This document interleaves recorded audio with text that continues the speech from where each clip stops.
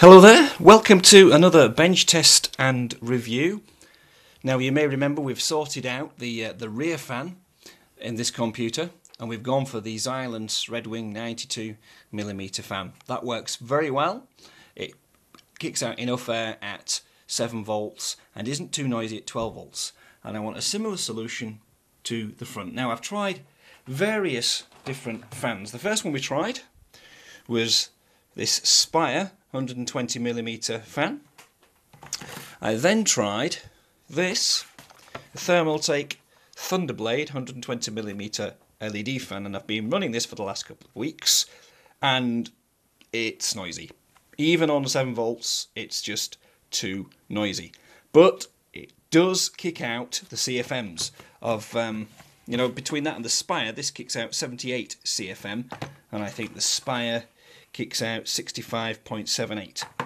So it certainly cools, though I have noticed that in this case the front fan seems to do a very good job of cooling the hard drives, but isn't so good at actually, or rather has less effect at cooling the CPU. That's all to do with getting the air out more than pulling the air in. So anyway, I'm not too happy with the Thermaltake Thunderblade.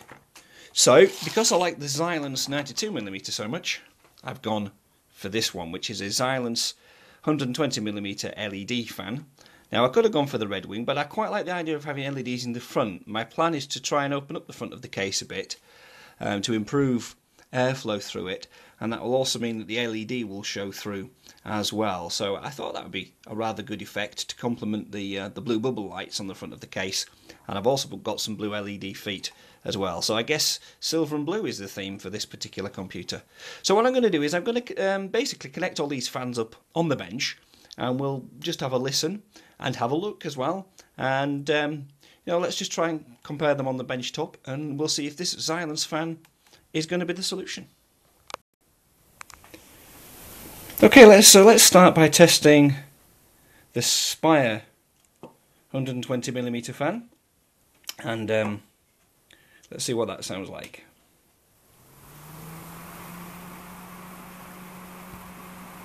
I don't know if you guys can hear that.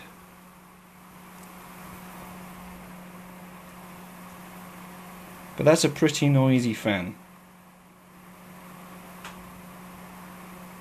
It's supposed to run, I think, at 21 decibels. I'll just check the back of the box. Yeah, they're supposed to run at 21 decibels.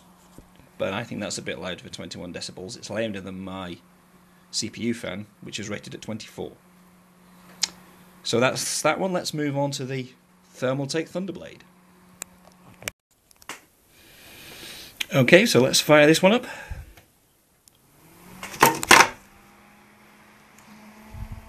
Well, as you can probably see there, that won't even stay up by itself. And it certainly kicks out some air because I've got to hold that with my hand to stop it falling over.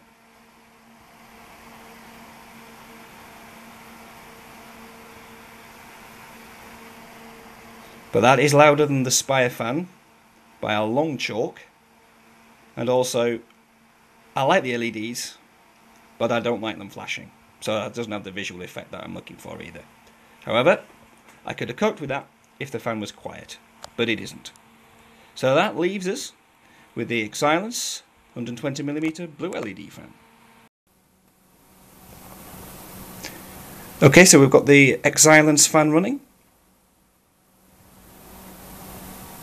And that is the quietest of the three by a long chalk.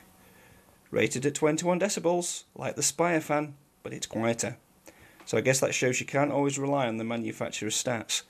It's the lowest CFM of the three. I think this is about 45, it's somewhere in that area. But I'm prepared to sacrifice that because this is a whole lot quieter. So, again, it's Xilence is the winner. And I'm going to stick that in the case and see how we get on.